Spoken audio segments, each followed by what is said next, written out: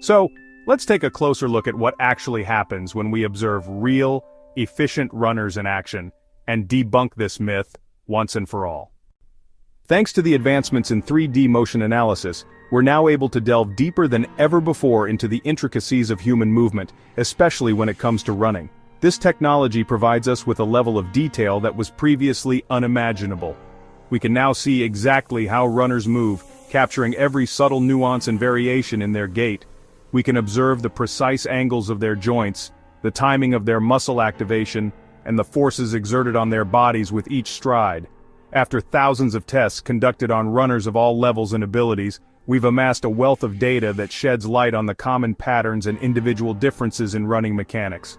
The verdict is clear: the conventional wisdom about running form needs a serious update. Our understanding of efficient and effective running is constantly evolving thanks to this research.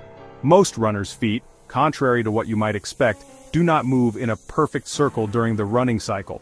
The motion is far more complex and nuanced than a simple circular path.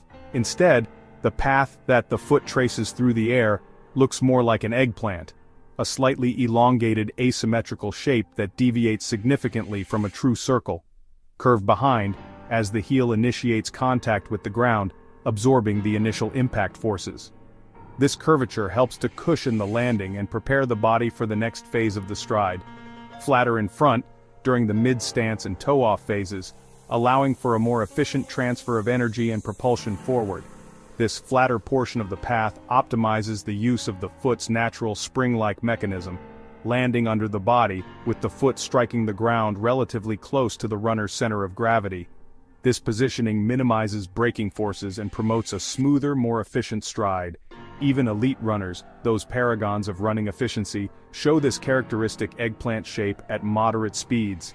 It's a testament to the body's natural inclination towards this movement pattern. Only at sprint speeds, when the demands on the body are at their absolute peak, does the footpath begin to more closely resemble a circle, reflecting the increased power and speed of the movement. And that's not particularly relevant or applicable for most of us recreational runners who are focused on endurance and overall fitness, not explosive speed. Trying to force a circular motion at normal speeds, when your body is naturally inclined towards the eggplant shape, is like shifting into fifth gear at 20 math.